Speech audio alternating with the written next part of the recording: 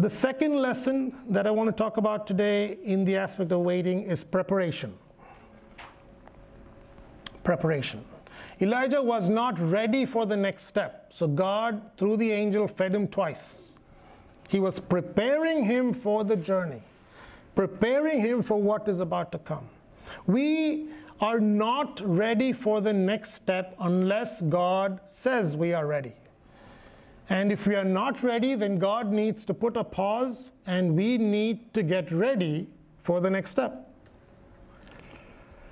When Moses was in the wilderness, so he was the prince of Egypt and he had all this stuff going on for him.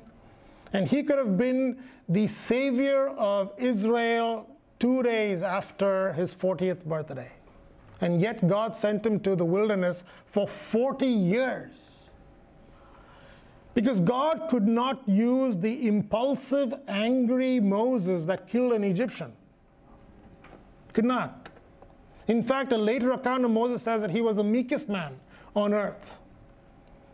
So God had to work on his character, and it took 40 years. But God also had to work on experience. Because Moses, being 40 years in the desert, and unbeknownst to him, he was learning the desert terrain.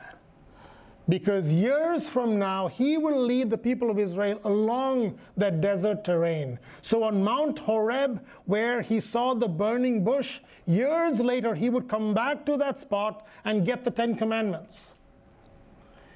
So God had to work on his experience as he forced him to wait. Is it character that God is trying to build while he makes us wait? Or is it experience? Or both? Not only does God have to build up certain areas to make us useful for the calling, but he also has to break down certain areas that will be detrimental to the calling.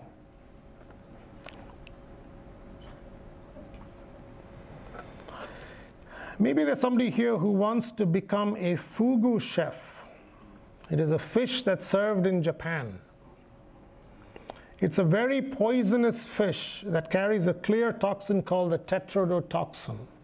And to learn how to cook it properly without killing your customers, it'll take about 10 years. So if you want to be a fugu chef in 2 years, not going to happen. It takes a certain period of time based on our temperament, based on our resistance to God's hand for God to teach us character and experience.